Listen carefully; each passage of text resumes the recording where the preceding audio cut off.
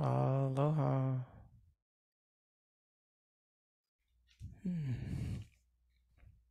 Hello, everyone. Hello. From around the world. Yeah. Many time zones.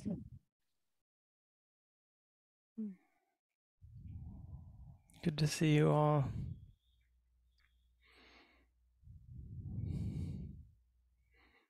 Nice to see some folks who are with us on retreat last week and now back into your daily lives, and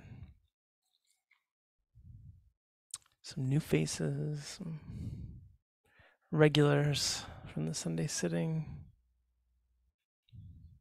Don't forget to, if you want to, just say hi to everybody on the other pages.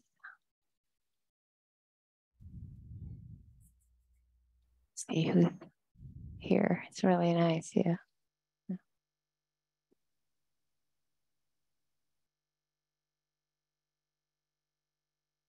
Connecting on Zoom.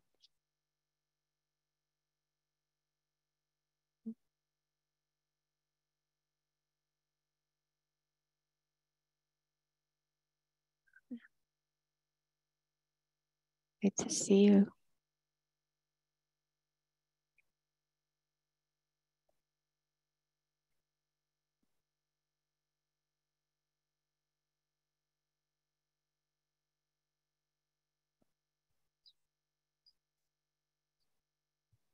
From 7 in the morning in Thailand to 7 at night in the East Coast. It's pretty good time change. From dark to dark. Wow, great.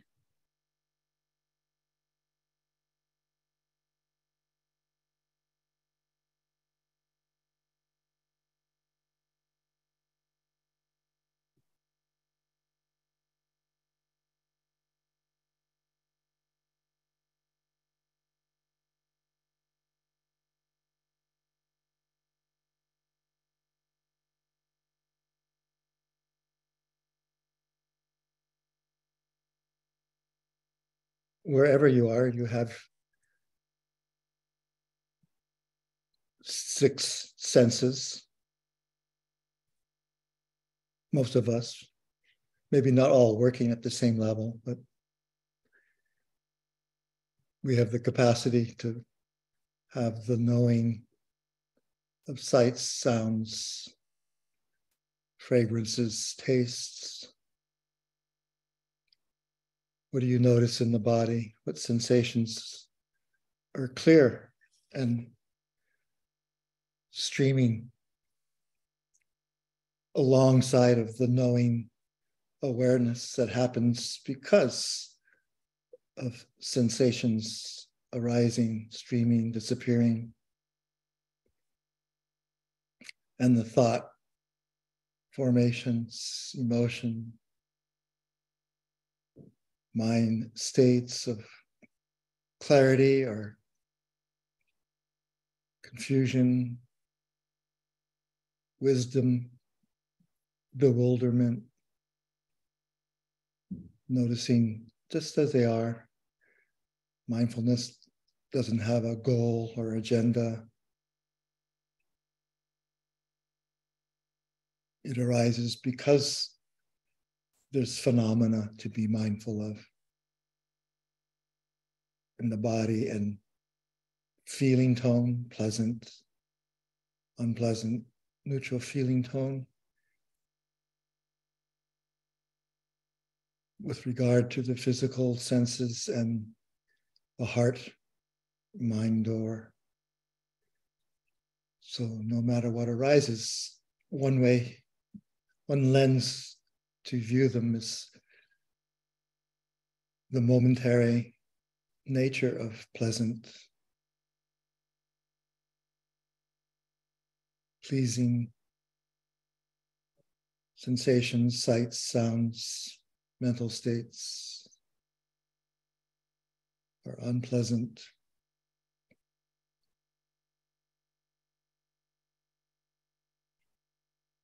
or neither pleasant or unpleasant, just a even-minded equipoise of nature appearing and vanishing. So feeling tones can be a portal to seeing reality, the nature of things as they are. So it makes daily life, it can make daily life opportunity for wisdom to arise, not just in retreat time. If you can see this nature, whatever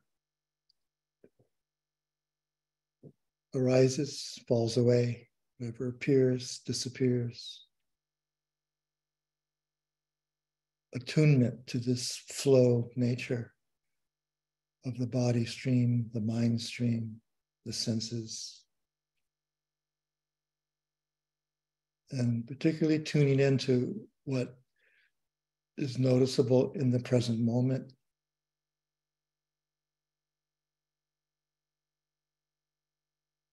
And if there's mental thoughts or reflections, one of the wise considerations is that in meditation, thinking is in support of the practice of meditation, of seeing clearly.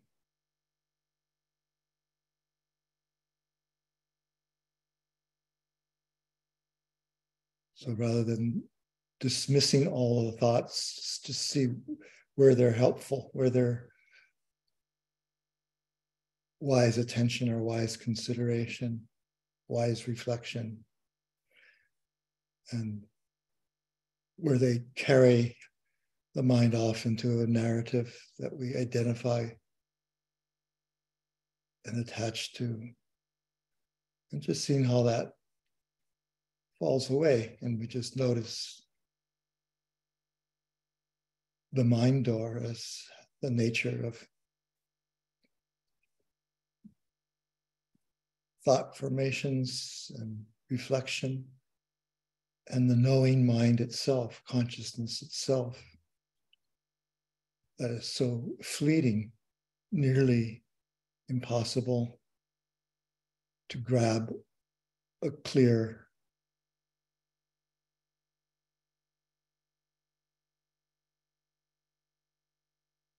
nano moment of consciousness. We usually catch the series of them passing away, the knowing of sounds disappearing, of thoughts,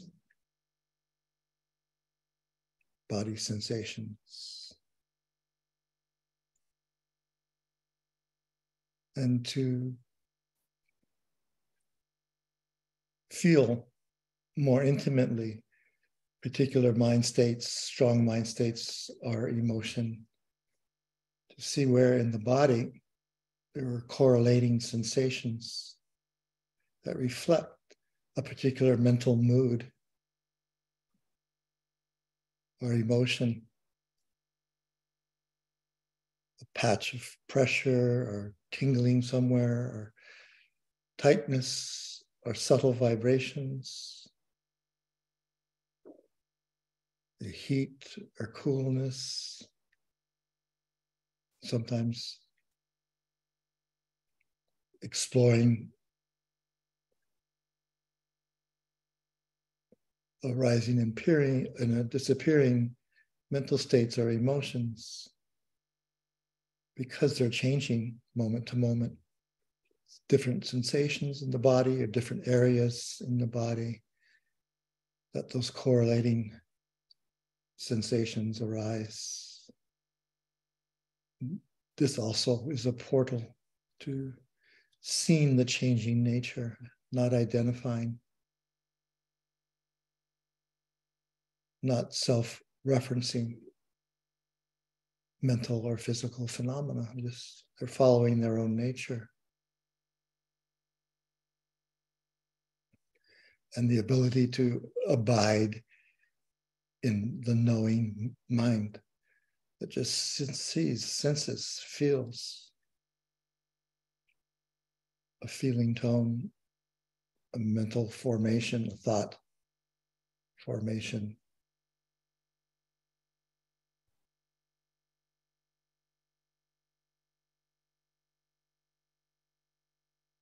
And those phenomena that sometimes are unsettling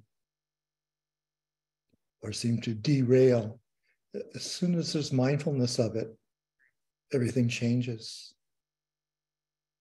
Then it's just what it is, a previously disruptive or disturbing mental mood or physical sensation. Perhaps no longer derailing or disruptive, just what it is. Tightness, tension, contraction, vibration, energy, flow.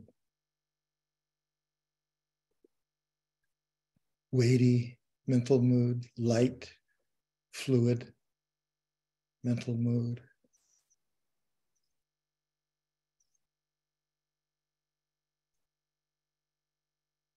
And noticing the difference when there's just the pure mindful presence. And what is accompanying that mindful presence? If it's a metta mood or compassion, the quality feels expansive. Mind, heart quality feels like light, opening.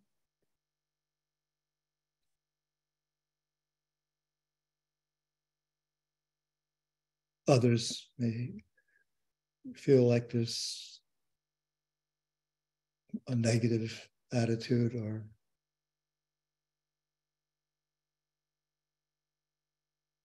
like just something in the periphery of consciousness that's nagging or pulling. And that can be a condition to just relax more and scan the body and see if we can connect with that, even if it's amorphous or ambiguous, through the body, through sensations in the body. There's no struggle to need to clarify or bring into more light or focus some of the peripheral phenomena that just by their nature remain ambiguous, amorphous phenomena. And always we have the home anchor to come back to, feeling the body from within the body, feeling the breath breathe itself.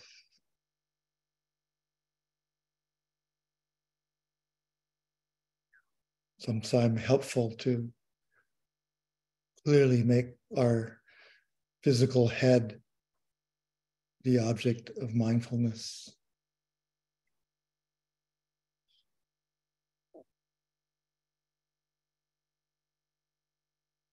It often releases the self-referencing of the habit of that thoughts originate in the head. Instead, it's just this sensation at the top of the body.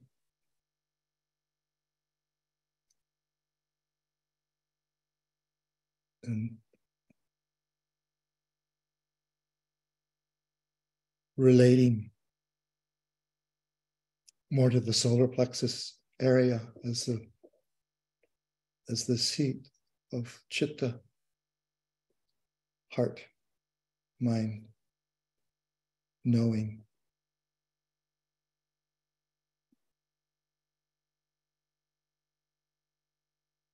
And there's a relationship between the solar plexus and the head through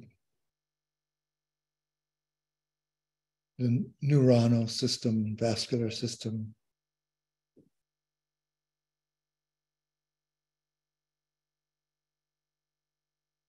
But it feels like a release,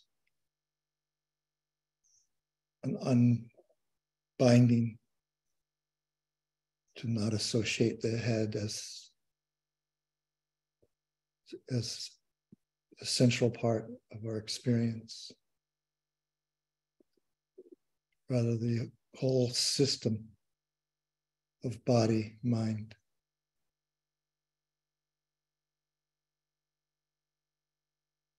And the various centers that include the solar plexus area and abdominal area.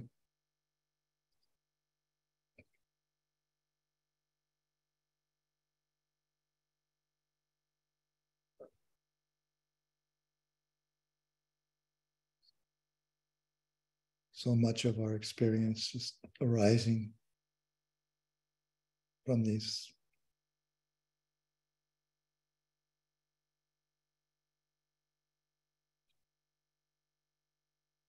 energy areas, energy centers of our systems.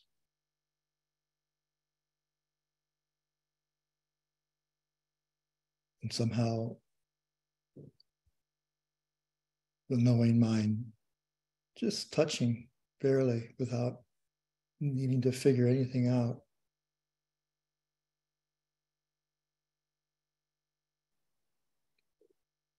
Relaxes, releases any tightness, any tension in the mind stream. And then we can actually call up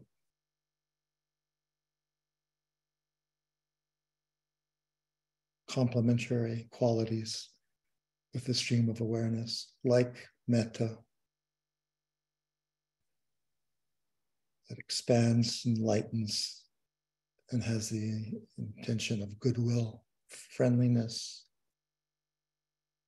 or the care of compassion.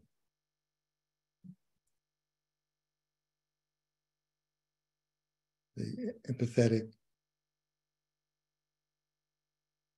connection of mudita.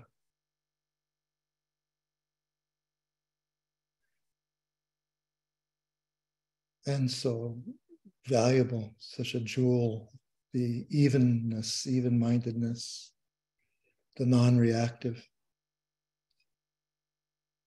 upekkha, equanimity that has a profound soothing effect on both body and mind stream. Just present in the midst of things as they are. Not needing to get anything, get rid of anything.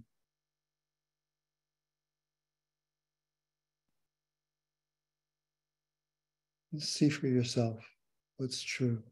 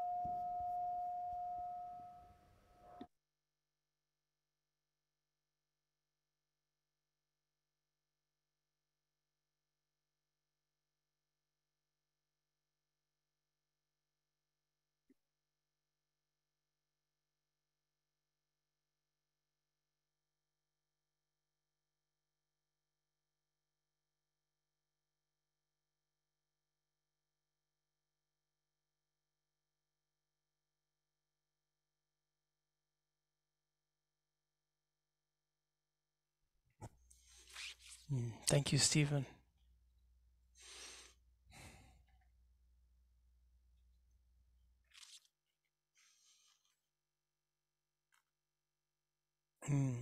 As many of you know, whether you're here or were on retreat with us last week, or you've just seen on the news, there's an eruption happening here on this island of the Mauna Loa volcano, which just started last week,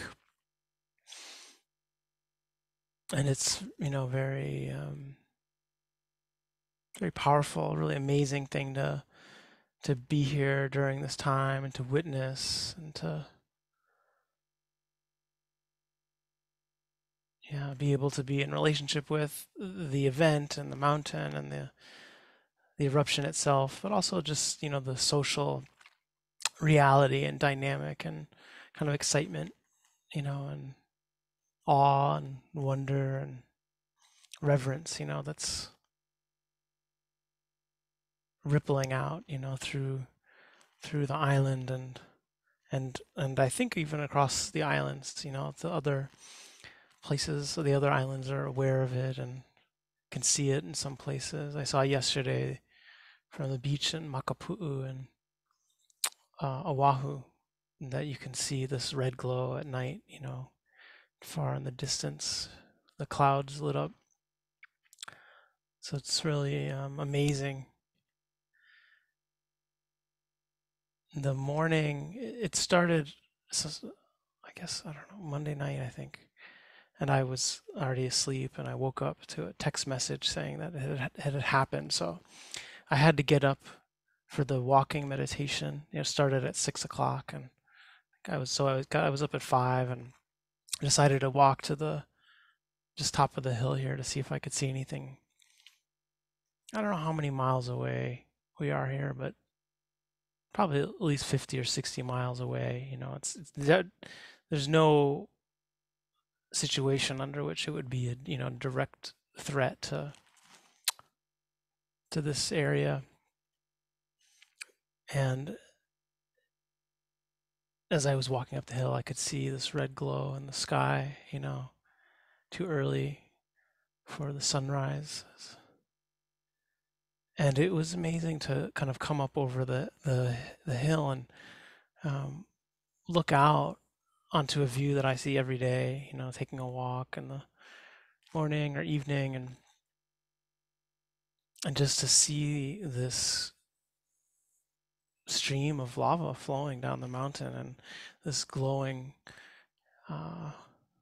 fissure, where it was coming out of. And it is just an incredible mix of, awe and excitement and appreciation, beauty, wonder, dazzlement, but also a real, just felt like kind of primal terror, to look out and to have some sense of what was happening and to just feel like this is not what's supposed to happen. The mountain should not be melting.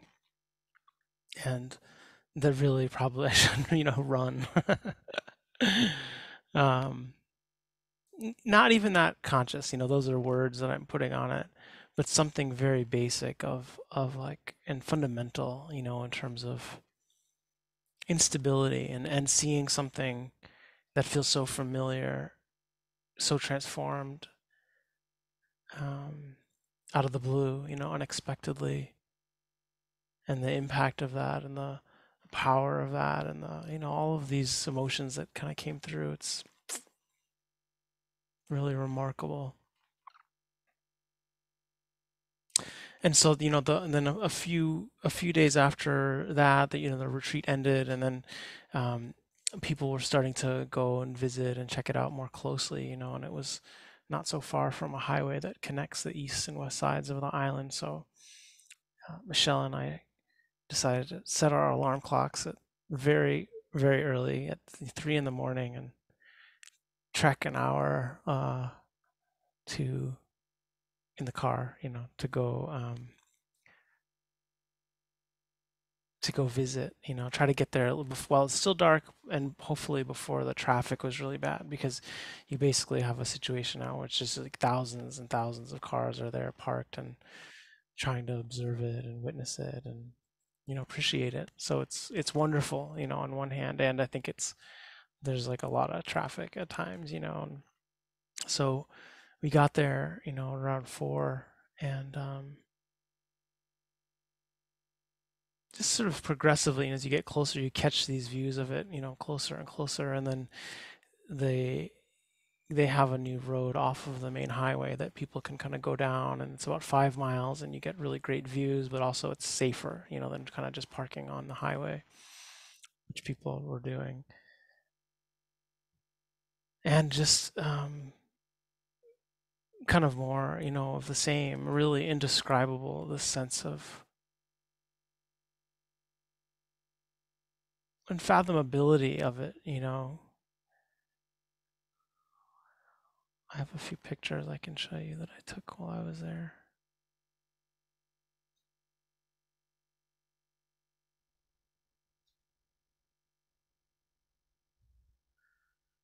I have a camera now that I got a few years ago that can, you can have these longer exposures. So you see a little more, I can capture a little more detail. The stars. This is just cars were driving by at times, so you can see the terrain, of the old lava flows there. Flows. Sun's starting to, a little bit of blue in the sky. It's kind of coming down and forming a lake now on this sort of flatter area.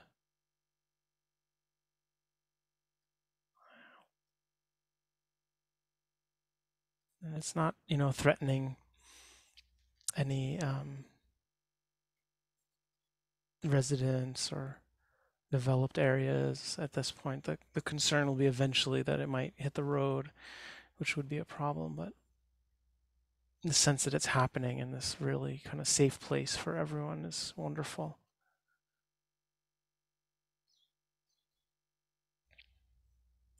And so you can see, it's like when we first got up there, it it just wasn't clear. Like it's also it was pitch black out. You could see the stars, but besides that, there wasn't a sense of being able to put it in a lot of context of your surroundings. And so it was almost just this abstraction, fire, moving fire through space,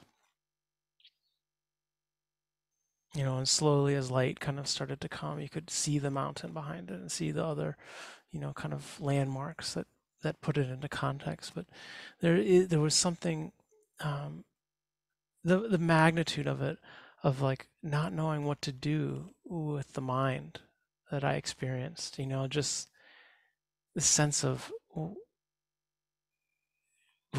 should I be doing something, um, and this at some point it's like, oh, well, maybe metta, for Pele, the goddess, the deity of the mountain. And it was such a quick, like, rejection of that, like how ridiculous, like how arrogant that seemed, the sense of like, shut up, like you see the mountain, like, it's like this huge thing. It's like, you're like, get out of here with that, just behold this, and don't even try to fathom what's going on.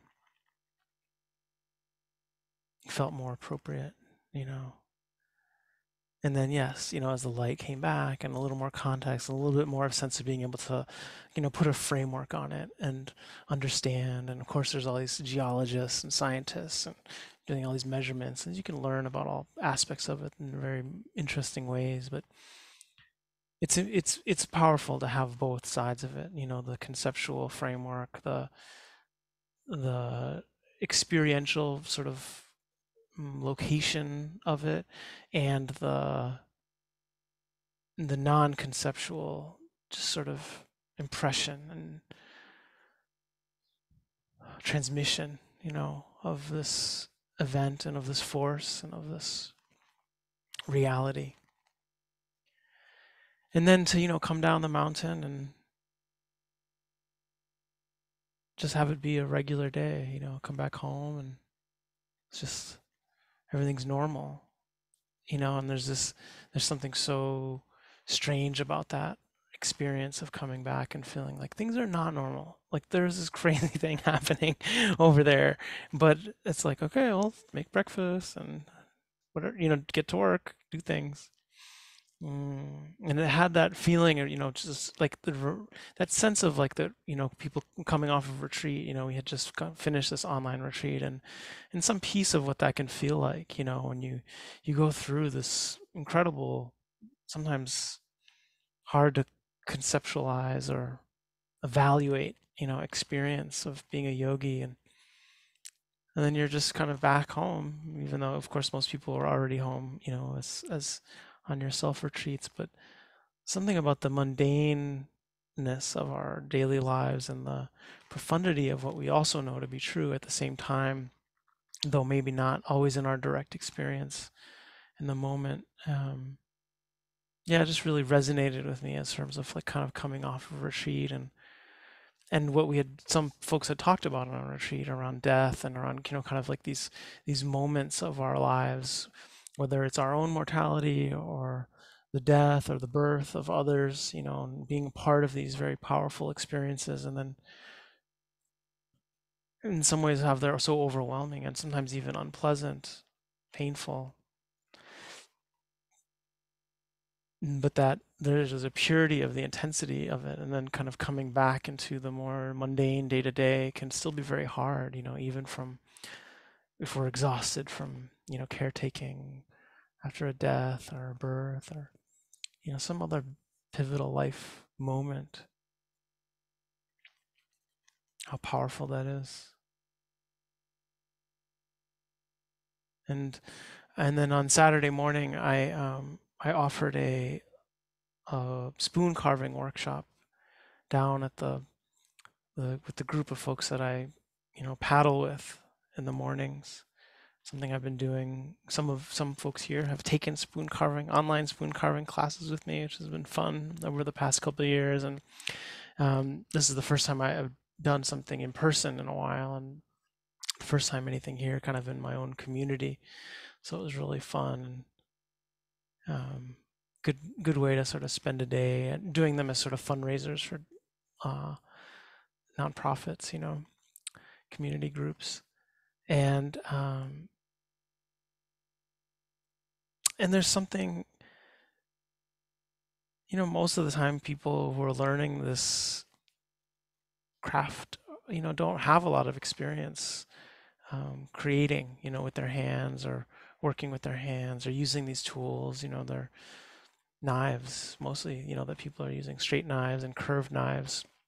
And so there's a learning process, and we tried to use the kind of softest wood we could find around here and make it possible to carve a spoon in a day. And it's just very beautiful, to see people willing to jump in and understand that there's something amazing about working together and trying to learn something that's hard and mildly dangerous or at least intimidating, and to be humble and to try and to be frustrated and um, you look at this block of wood and you've maybe even drawn a spoon into it, but sometimes it's still very hard to see it and know what you're supposed to do, what needs to be moved, where does it need to get cut, where does material need to move, how do I make this shape that I can kind of see in my head, but you don't quite see how this little club that's in front of you, is going to turn into that thing. And of course, in that process of carving and learning, you always have some injuries, and it was like maybe like 5 people, out of about 20, had cut themselves, you know, during the process, and nothing major, no Um, Nothing big. There's just these little nicks, that would kind of happen. People were getting very enthusiastic or trying to use too much force and then it kind of going beyond it or just not knowing kind of really where to position their hands in relationship to the movement of the blade, and um, and I had never, this has happened, of course, in other spoon carving classes I've led, and I've never really recognized how powerful this moment is when someone cuts themselves and then we, you know, put down their things and we go over to the side and go to the first aid kit and the sink and they clean themselves up and um, yeah, I get to play like nurse, for a few minutes and we put pressure and we uh, get out the neosporin and get out the band-aids and I wrap a little band-aid around their finger and there's something very so intimate, about these moments of being wounded in something that you are trying so earnestly to do and to be careful with. And of course, the many ways that people come to that moment and whether they're sort of embarrassed and feel like they have to explain why they cut themselves how, uh, or they're just nervous, and or they're nervous and they're pretending not to be nervous or it's like the smallest little because it's like this all happens and you look and there's this like it's like this little volcano, you know this little lava flow,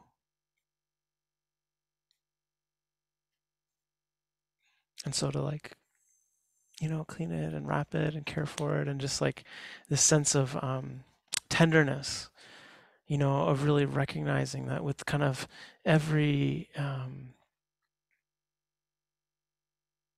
eruption of emotion, or in our bodies or on our planets, there's often an injury, that's there, and that we do our best to kind of take care of and protect ourselves and protect each other from the eruptivity of the phenomena.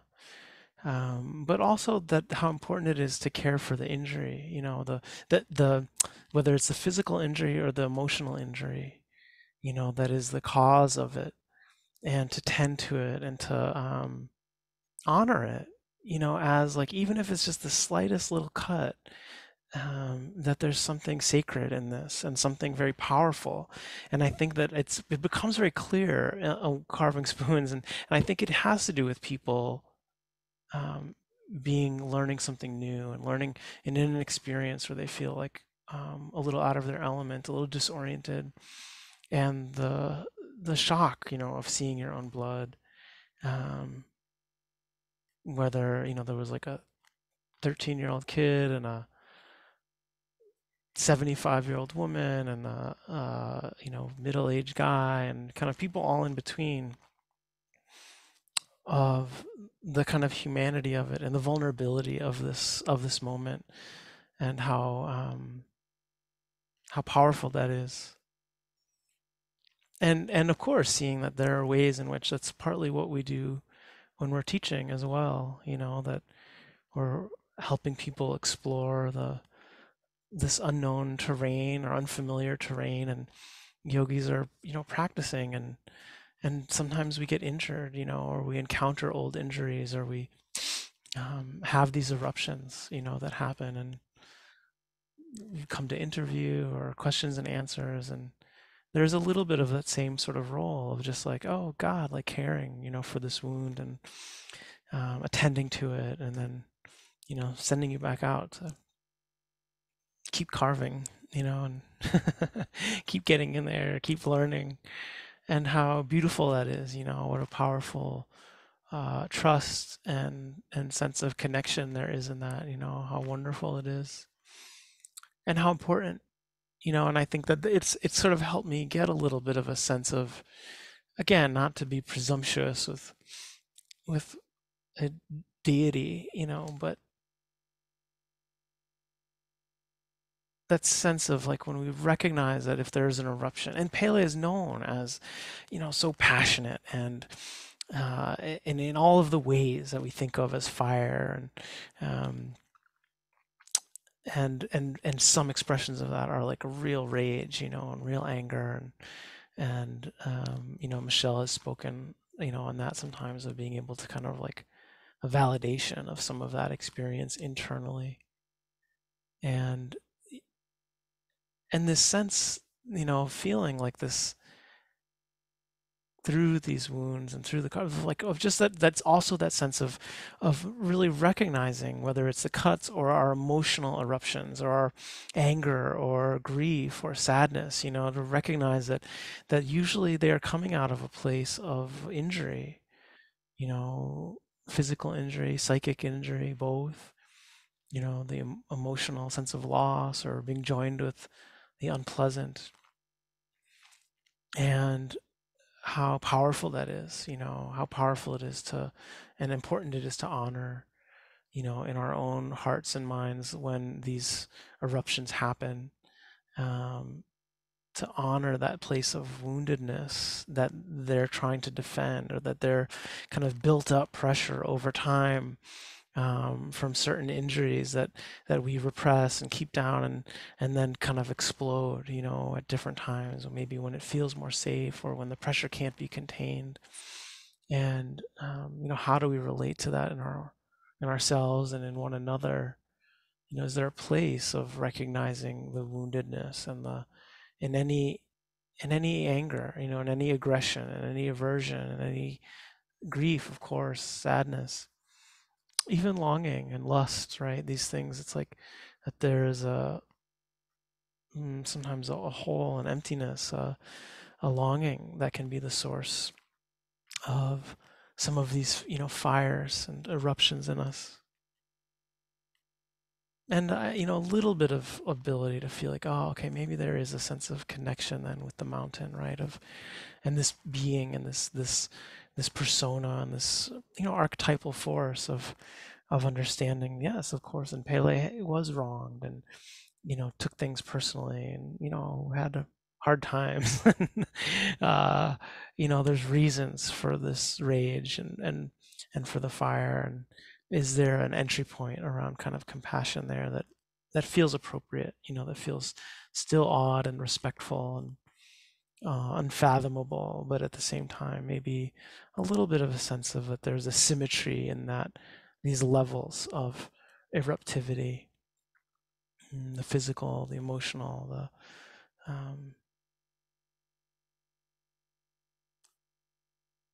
cosmological, you know.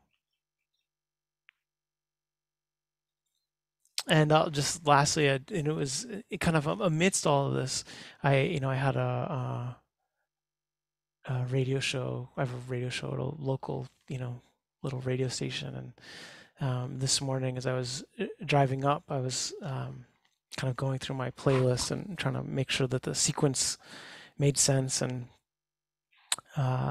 in honor of the eruption, I was doing all songs that had to do with fire and volcanoes. And there was a song by this artist, Adele, that I put on. And I'm not like a huge Adele fan. I think she's like incredibly talented, amazing in all of these ways, but it's never been, I don't like, put her music on for the most part. But my dad loved Adele. And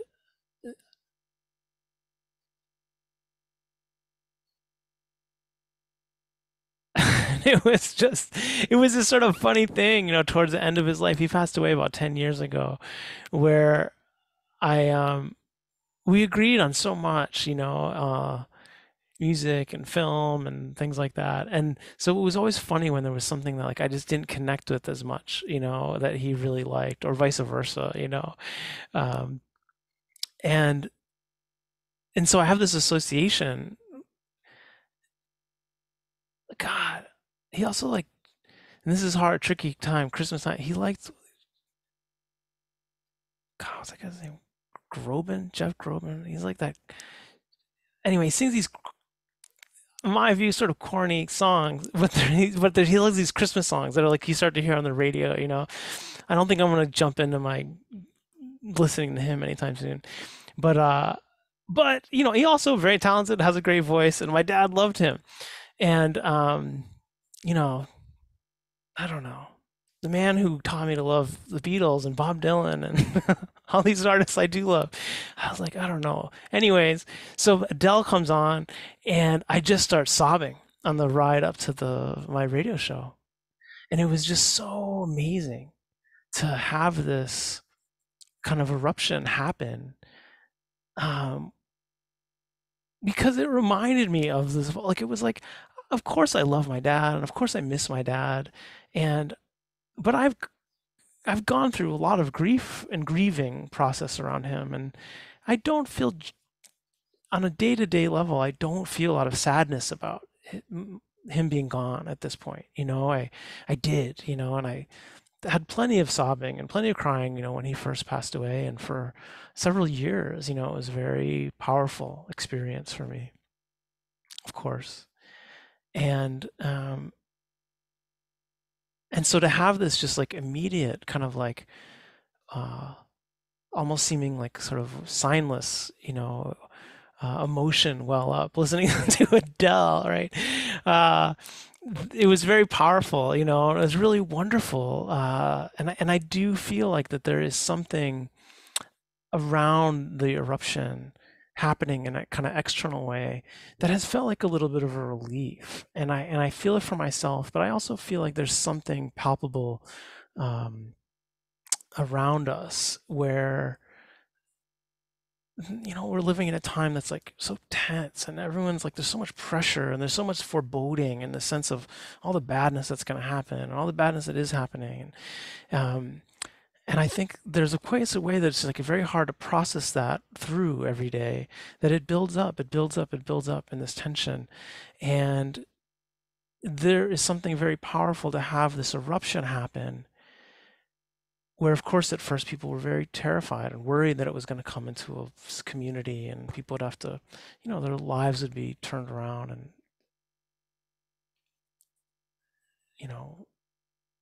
a lot of upheaval, but that it's happening in the safety, right? That it's happening in a safe place where no one actually is threatened. I feel like there's a way in which more broadly there is a feeling that like we have been able to experience something very volatile, but in a safe container. And that has felt healing and a sense of relief and a kind of sense of opening for, um, you know, I'll say my heart, body, but I do have a sense of it maybe more generally than that. And and that it's very moving. And I think that the thing about the practice is that it allows for this kind of thing, whether it's on retreat in a more intensive way or just, in our daily sitting, daily life practice, this sense of being able to allow for eruptions to happen in a context that's safe, right? In a context where it's not going to do damage. We're not going to harm other people or ourselves. It's not going to create actual suffering, but that there is an honesty to it. There's an opening for the ability to feel through things that would otherwise feel really dangerous or might, if we weren't in the context of our practice, might end up in speech that was harmful to ourselves, or to others that we might regret, physical acts that are harmful to ourselves or others. And how wonderful to be able to give ourselves the space and time and protective container of retreats or of our daily practice, um, to be able to go through these kind of experiences of building pressure and eruptivity in the safety where we can learn from it, where we can be awed by it, where we can be aware of the tenderness, in our hearts, and aware of the injury that might be at the heart of them, and be able to provide and offer a sense of tenderness and compassion and caring and nursing, to ourselves around these wounds. So I know we can't offer eruptions in safe eruptions in every town and every part of the world for everyone to, kind of have this experience. But I think it is a lot of the point of the practice, where we can explore this terrain in very powerful and literal and direct ways, and to value that, when it comes up, that like when we have a hard time in our practice and something's very difficult, that it's not like we're bad yogis, or that we've, done something wrong, or are lost, beyond redemption, right? But rather that it's like, yeah, this is the point of practice, right? To create a safe learning environment, to be able to experience these things and come to our edges, and see when we do, have this volatility and this sensitivity and this tenderness, at the heart of our heart of ourselves, that gets to be exposed and gets to be shown, and that it is an opportunity for us to be moved, by the reality of it, the magnitude of it, the power of it, and the vulnerability of it, the tenderness of it, the preciousness, of it. And of course, wherever we can, to see that this is what is happening for everyone, in their lives, and all beings in all forms. It's like going through um, these lives and these periods of growing pressure and injury and hardship into, emotion and expression, and the beauty of that and the poignancy of that, and that we are building the tools to be able to go through that skillfully, wisely, with care. Mm. So that is all for the talk for today. And as usual, we have some time for questions if anyone has any, to help with your practice. As usual, the little reactions button on the bottom of the screen is, you can click on and raise your Zoom hand. We'll know you have a question. And if you can't find it, you can leave a note in the chat that you have a question, or wave your real hands around and we'll try to see it.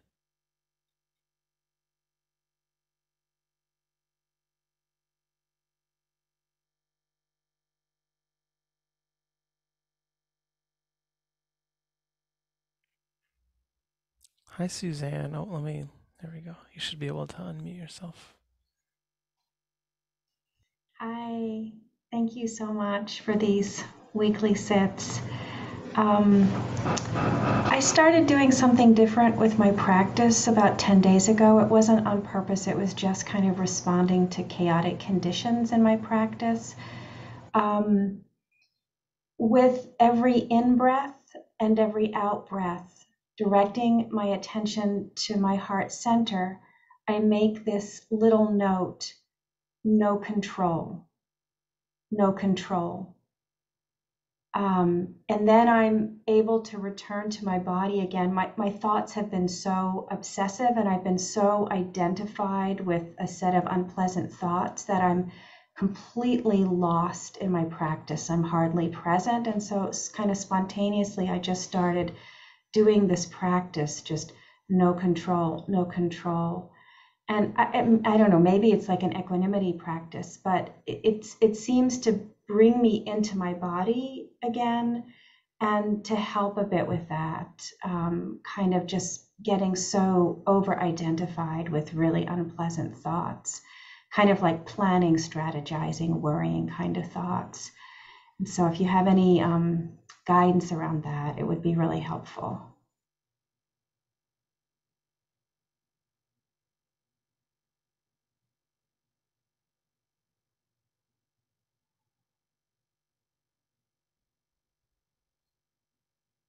Steve, do you want to start? Or I could start.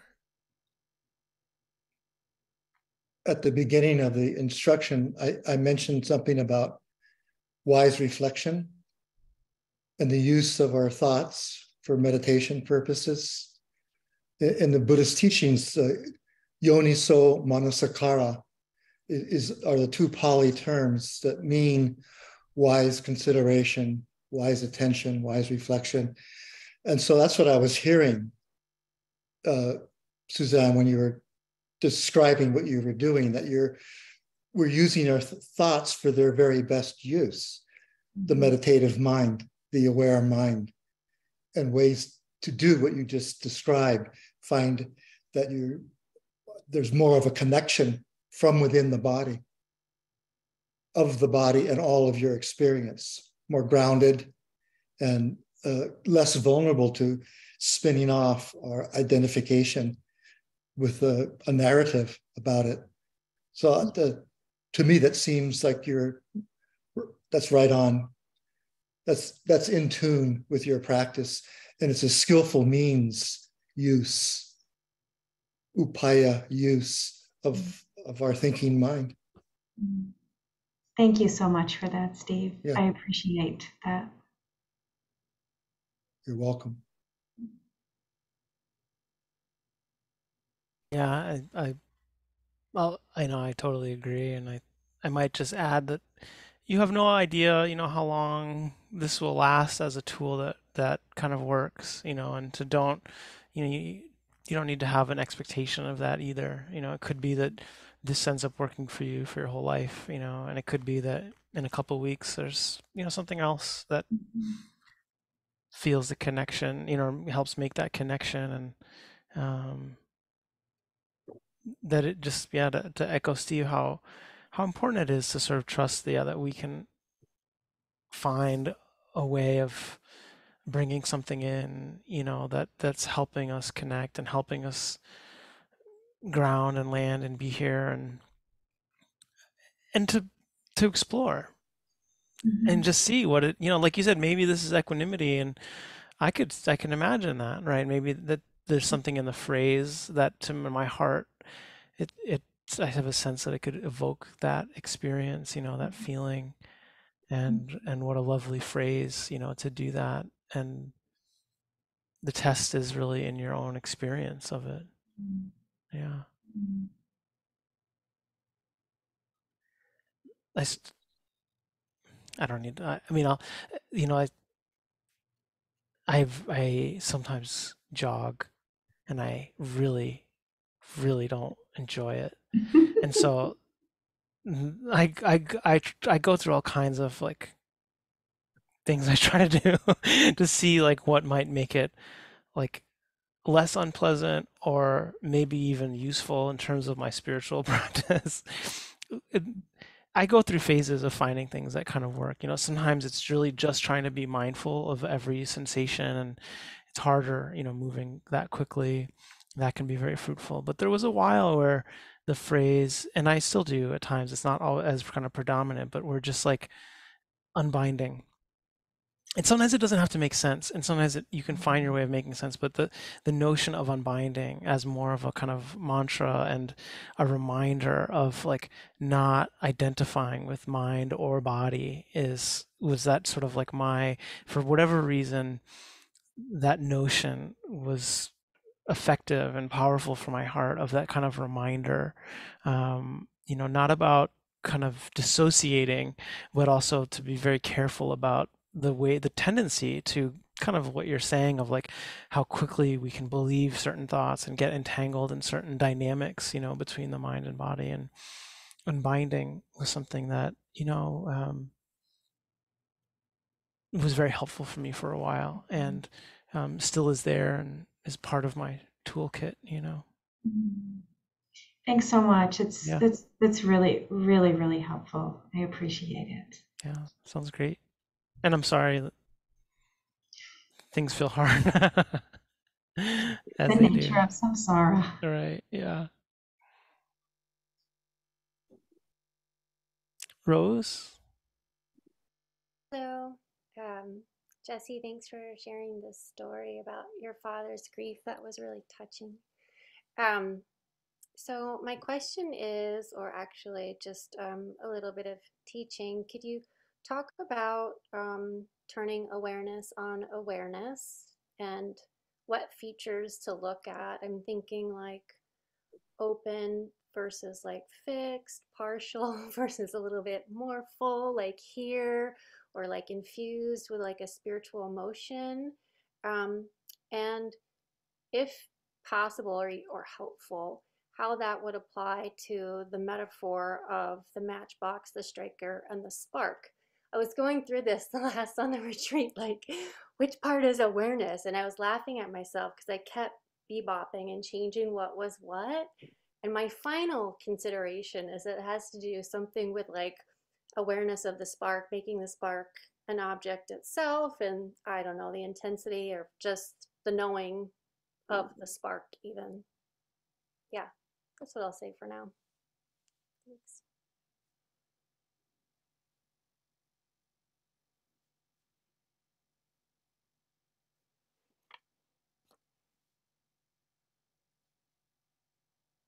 Steve, I feel like you're really good at talking about this, but either way.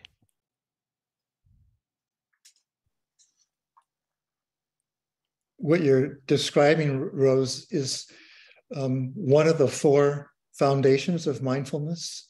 When we talk about mindfulness of body and mindfulness of feeling, tone, pleasant, unpleasant, neutral, that is in the Buddhist discourse on mindfulness, Satipatthana Sutta, starting with the body or breath makes sense because it's immediate and it's grounding. It's like working with elementally, earth, water, fire, the heat element, air, pressure, vibration, and so forth.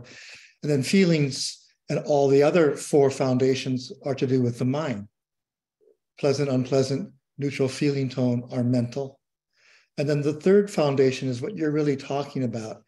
It's a mindfulness of chitta, the mind, consciousness, thought formations, anything to do with the knowing faculty that's arising and passing moment to moment. And the 4th is basically an elaboration of that, of mental experience. So your sense and sensitivity are right in turning awareness on itself. What you are likely to find at first, and then as you grow more relaxed in doing that practice, is how swiftly moments of awareness are passing away. And when we turn awareness back on itself, what we are aware of is just the stream, really, of aware moments. It's a little bit of reflection when we realize that there was awareness and an object that arose together and then fell away together. Like, for example, when we're aware of the rising movement of the abdomen, if we use the abdominal area as an anchor, home anchor, what we're noticing when the mind is very relaxed and very quiet is the sensation, maybe a cycle of sensations of pressure and propelling and increasing intensity and tightness and so forth as the abdominal wall fills up. And moments of that, little segments of where we see these series of cycling sensations, and then the moment of awareness that comes with it, and the 2 of them falling away. So if we use wise reflection, like after a segment of sitting for some seconds or minutes, or maybe toward the end of the sitting, we reflect back, well, what are we actually noticing? Well, we're noticing pressure and the awareness of pressure fall away. We're noticing, heat or vibration or tension, and the awareness of that heat, vibration, and tension fall away. I mean, that's how quickly things are arising and passing. So when we turn awareness on itself, awareness doesn't exist in a vacuum. It has causes and conditions. So there's something that mindfulness is aware of in order for it to arise. A sensation, another mental state, an emotion is a condition for mindfulness to arise and see that emotion, to see that sensation, to see that thought form.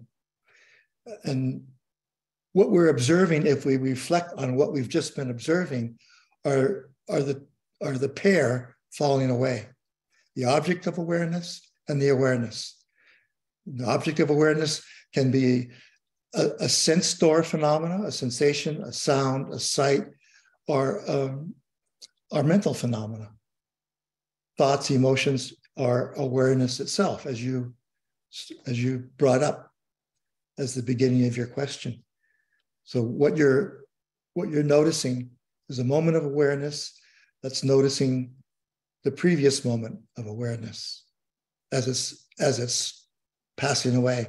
I often use the metaphor of awareness being like this continually changing mist at the lip of a waterfall. And we're just seeing nature, physical stream of phenomena, mental stream of phenomena, any of the sense doors fall away.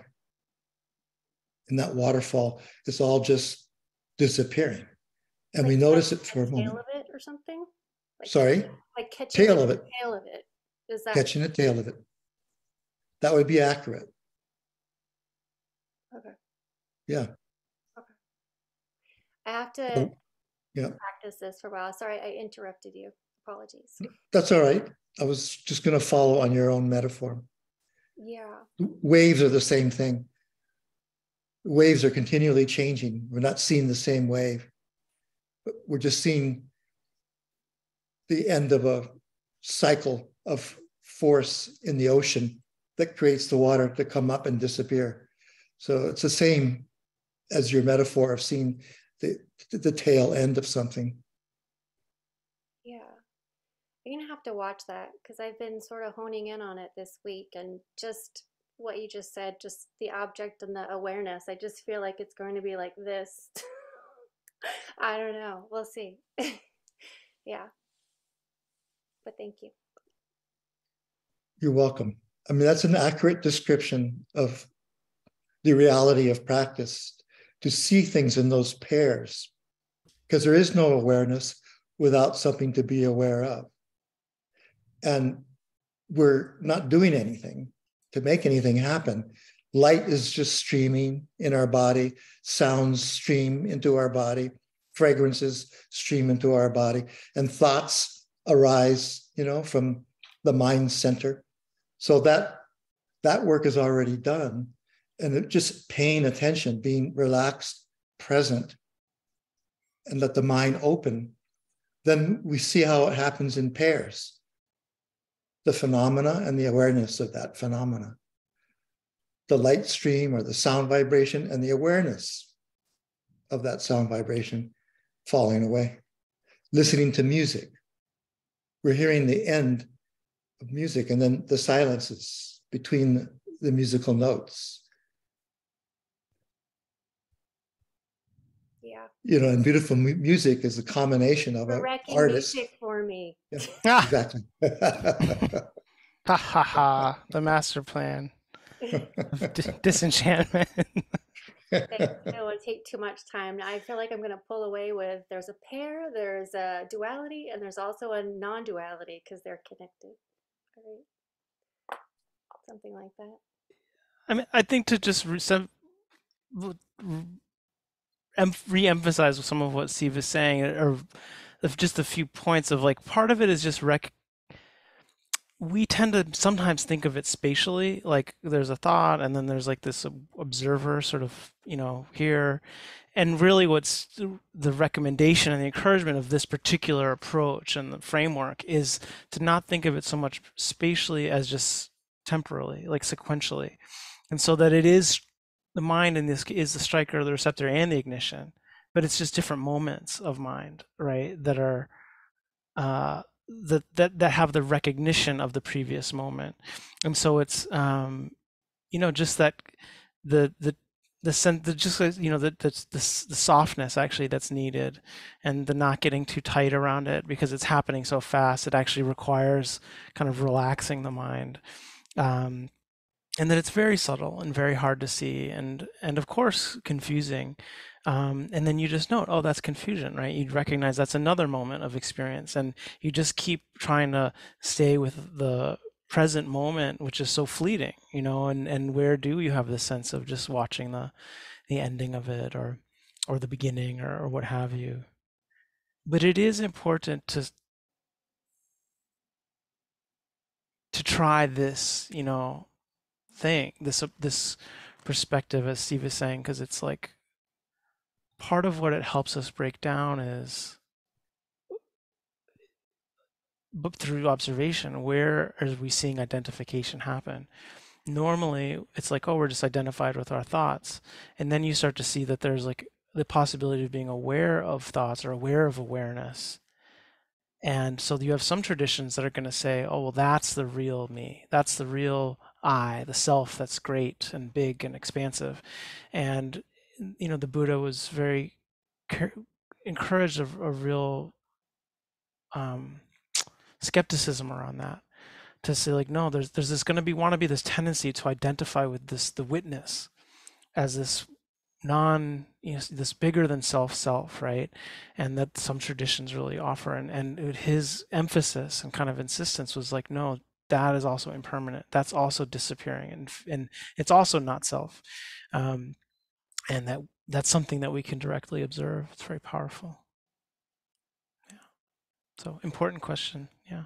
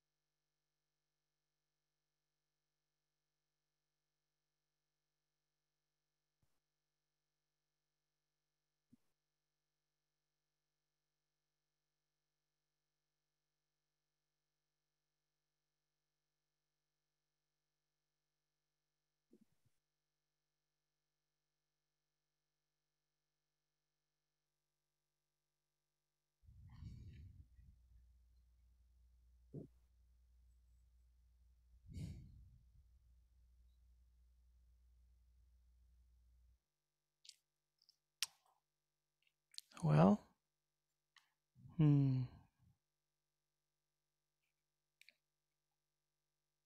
Steve, Michelle, what do y'all think? Shall we call it a day?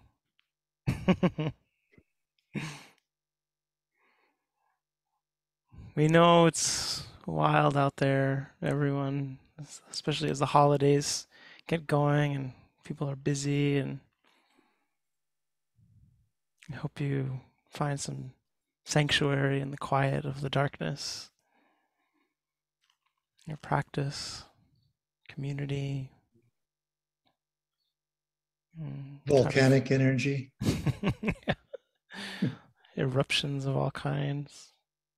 U Pandita was teaching a retreat on the Big Island when Pele last erupted 38 years ago, and being asked questions about her as this mythological being, the fire goddess. He said that she was partly like a deva, a celestial being, creating land, creating creativity, the power of creativity. All the islands of the Hawaiian archipelago, all the islands in the Pacific, and most of the world from that energy of creativity. And that also that there was this side of her like a yaka. A yaka is a deva-like being that often is around when we practice. So it's said, and can know our thoughts and tries to steer or influence our thoughts toward the meditative mind. And so in that way, but yakas can also be mischievous. they have the element of the opposite of creativity, a kind of destructive force. So that sometimes Pele is like a deva in creativity and providing this object of reverence, this being of reverence for, 1,000 years or more, and sometimes more like the mischievous or destructive element. When I grew up with Pele as this reality, Joseph Campbell said she's the last living goddess on our earth, and sometimes during eruptions, people who had befriended her in the form of either an old woman walking, giving her a ride, or a younger woman also needing a ride from one place to another. And people who befriended her, when later there was an eruption, the lava would flow around the outline of their land, but not harm their land or their home on the Big Island. And then if they didn't befriend her or insulted her in some way, the land would disappear. And, there's so many stories that are like that showed invited respect for her as this powerful being of creativity and destruction, and for Polynesia, and Hawaiians in particular, with Pele. And U Pandita was so respectful of that, and just brought in, through his own Buddhist lens, the mythology of beings on other realms and their capacity to be creative or to change, not necessarily be intentionally destructive. But, she did cut off the power to the measuring tool that tells us about the pollution nature of our planet. So temporarily we lost awareness of how polluted, how much carbon is floating around in the outer atmosphere. But that will be repaired if it hasn't already. There's just an anecdote about the respect that, a prominent Buddhist practitioner and scholar, had for the mythology of indigenous Polynesia.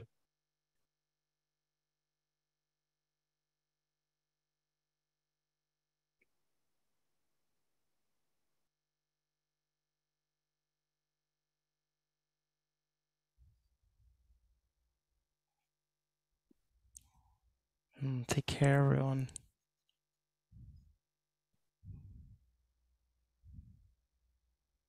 Have a good week.